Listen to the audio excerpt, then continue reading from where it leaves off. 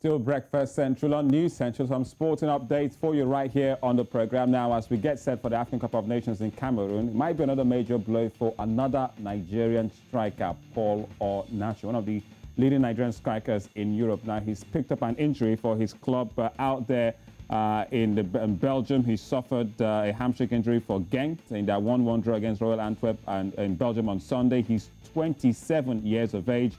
Genk have not put out an exact time frame on his return, but Onuachu has been ruled out for up to 4 weeks, with the Nations Cup set to begin in just less than 20 days' time from now, which means his injury is another big blow for Nigeria ahead of the tournament restarts on the 9th of January. The Eagles might be without Napoli striker Victor Osimhen, who's clearly still trying to get fit back again from injury, and Ogenekaro Etebo clearly will be a big miss for Nigeria. He's out to the player who plays out there in Watford. Onuachu has scored 12 goals this season for his club, and clearly was supposed to be one of the players in the list ahead of the Nations Cup in Cameroon. So big blow for Nigeria, who will be in Group D against the likes of Egypt, Guinea-Bissau and Sudan when the Nations Cup does start on the 9th of January.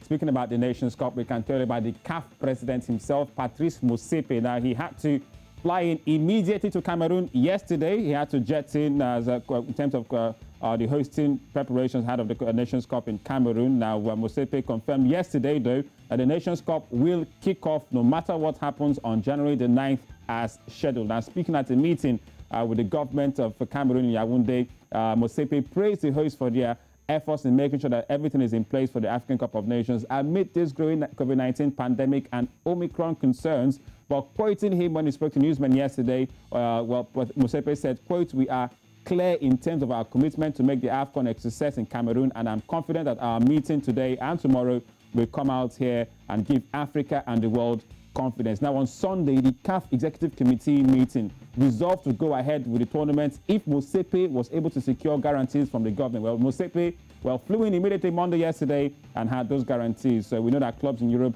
are not really so happy about the tournament because so many of their players will be coming out to Africa and they are concerned about healthcare and Omicron COVID-19 variants. But Patrice Motsepe is in Cameroon and has confirmed that come January 9th, he will be there from 7 and the tournament will begin when it comes to the AFCON Cup of Nations for 2021. So you might want to catch much later information on that in the game later on right here on News Central.